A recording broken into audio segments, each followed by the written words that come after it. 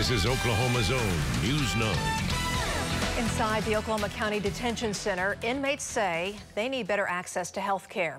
They tell the Citizens Advisory Committee they are struggling both physically and mentally. Our Angelicia Bruton spoke with jail leaders on what kind of changes could be made.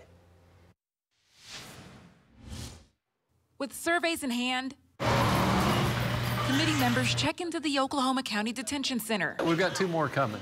They're taken upstairs to talk to inmates in the men and women pods, something they do monthly. Those closest to the pain ought to be closest to the power, and they ought to be included in making those decisions. New monthly booking info shows more than 2/3 of people in custody have been here at the jail before. The committee says they want to improve their quality of life before and after their release. Steele says they asked about things like living conditions, programs, and the quality of food. He says he was told the food is better, but the medical care is still a concern. One of the things that was mentioned today is that there is a need for additional site checks. Jail Trust Interim CEO Brandy Gardner says these issues are not surprising. There are several medical initiatives in the works right now, starting with updating the booking process. They get a full medical intake before we ever allow them to be brought into custody of our facility. And prioritizing medical OR bonds. We're evaluating every person that's in custody for significant mental health or medical issues, and we're passing that information along to the district attorney, to the court,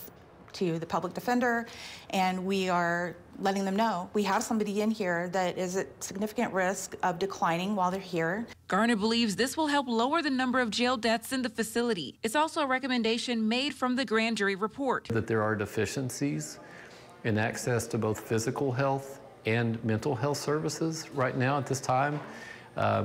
Very clearly heard that there are improvements being made, but that's still a significant issue.